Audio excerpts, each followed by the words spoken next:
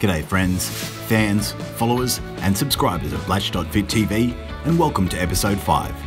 For this episode, I teamed up with the owner of the insanely well-equipped World Gym I've got the pleasure of training my clients at, and professional natural bodybuilder, Ryan Laos, to work through an intense training session in which we focused primarily on back width. We pre-exhausted our lats in isolation using partial range dumbbell pullovers, being careful to stretch deep and maintain constant lat tension. My clients and I almost always begin back width sessions with an isolation exercise to tax our lats without taxing our biceps, brachialis and other smaller muscles, so we can rest assured that our lat size isn't being hindered by smaller auxiliary muscles that simply aren't as hardy as the latissimus dorsi.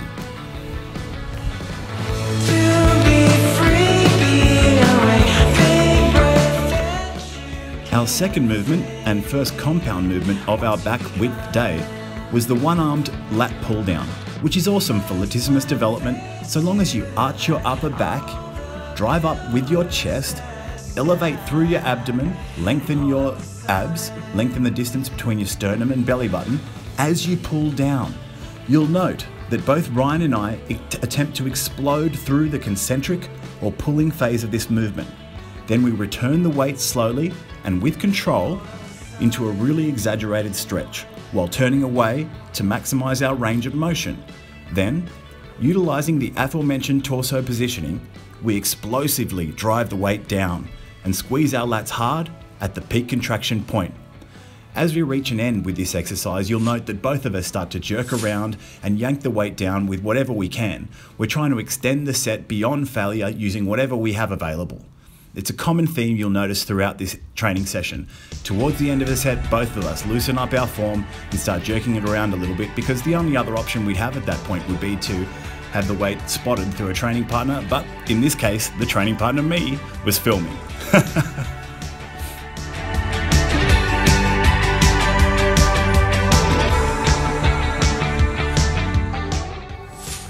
Next, we supersetted hammer strength pullovers with hammer strength high rows. Now remember to align your shoulder joint with the axle of the hammer strength pullover machine to avoid injury. Push your elbows into the pads instead of pulling with your hands to drive the weight explosively through the concentric phase of this exercise, and always be sure to stretch and get a full range of motion like Ryan's doing here. From there, I want you to run from the pullover machine to the hammer strength high row and begin immediately so you get the benefit of two distinct movements in the same set. Keep your rib cage planted firmly against the chest pad and don't crunch down with your abs as you pull, like I see almost everyone who does this exercise doing, which means you won't be able to use crazy heavy weights. Once you reach the peak contraction point, make sure you do an isometric hold, squeeze your lats and pinch your shoulder blades together hard. Then control the weight through the eccentric phase of the movement and get a deep stretch as your arms extend like Ryan's doing here. I love supersetting an isolation move like a pullover and a compound move like a row on back width day for a crazy pump and mind-boggling delayed onset muscle soreness. Finally, we gathered what little remaining strength we had left and moved to the dumbbell rack for bench-supported dumbbell rows. Now, we obviously used a bench on these ones, but you should use whatever apparatus you feel these best on, from a bench to the dumbbell rack, or simply your own knee. I used to love those when I was young. We keep our legs spread wide to keep our hips as flat as possible and minimise torso twist, oblique involvement.